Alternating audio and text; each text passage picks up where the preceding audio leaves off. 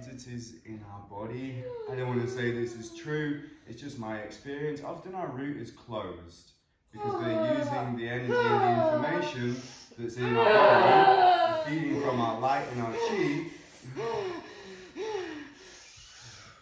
So when we're able to start to open the root, and then we have more of a connection to Gaia, to Earth, consciousness. And what makes this possible is I have this relationship with my own body, so I can feel my own energy. That means I can feel energy. When somebody starts crying and they hit emotion, and it becomes very in the chest. So the moment she goes into pain, I just have to feel joy, I have to feel love, I have to feel orgasmic energy in my body, like I'm vibrating in a beautiful way to bring her out of the pain. Otherwise she'll go into the trauma. If she feels trauma and I had empathy for her trauma, we're going to stay there.